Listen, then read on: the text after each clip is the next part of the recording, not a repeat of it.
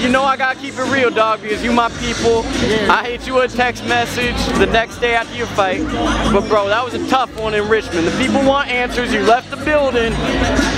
What do you guys say to the people? It was a disappointing performance.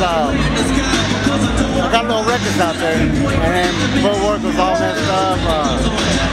A lot of things played out of my benefits, but I'm getting sharp again, working on the basic fundamental, and still a different fighter this year. What did you overlook about your opponent going into that fight? I took it lightly, really serious about the fight. I sparred plenty of times,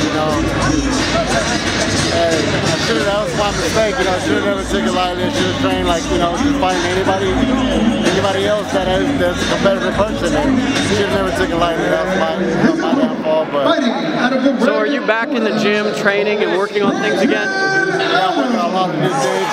Right now I'm still trying to keep it light because I injured my hand on my second bout in TJ. And it's just the area of the fight I keep getting to hurt more and more, and then this has my pain. I couldn't even shot about it.